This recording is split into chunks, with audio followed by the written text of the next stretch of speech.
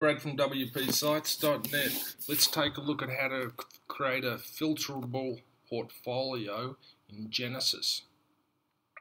Let's just have a look at the demo and take a look at what this solution results in.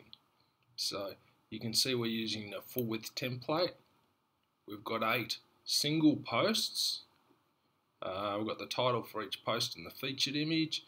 You can also put some hover text in there if you like as well. We're using 4 separate categories. So this is what this result achieves. Now to do this, we're going to use a plugin. So let's just log into the back end. Have a look at the plugins. And the plugin I'm using is Divi Builder. And when you install Divi Builder, you get a couple of options down here. I haven't configured anything in the options down here. It'll also include a project's custom post type. So let's have a look at this. And this project's custom post type enables you to add single projects to the project's custom post type.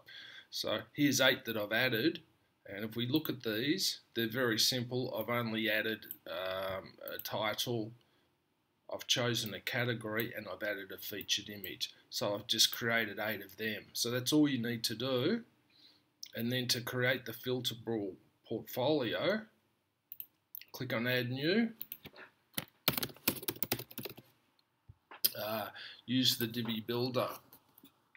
We'll select, we can use the Genesis layout settings. We'll select full width, close that. Now let's just publish this.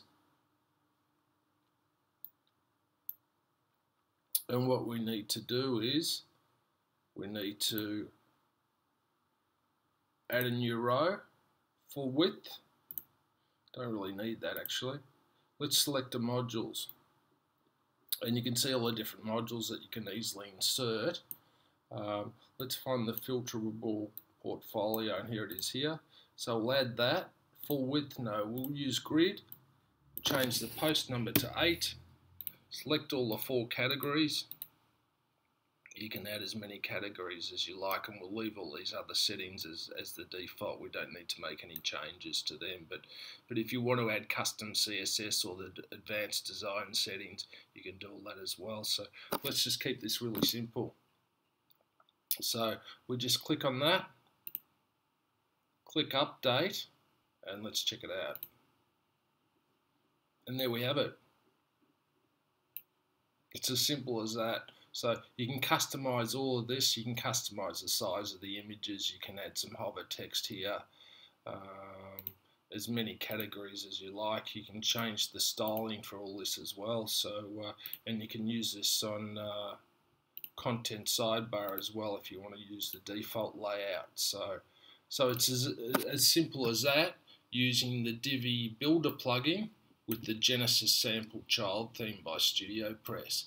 And if it works on this theme, I'm pretty sure it'll work on any of the HTML5 Studio Press child themes. So there's more information on a recent post I've published, Filter Portfolio in Genesis. See you next time. Thanks for watching. Cheers.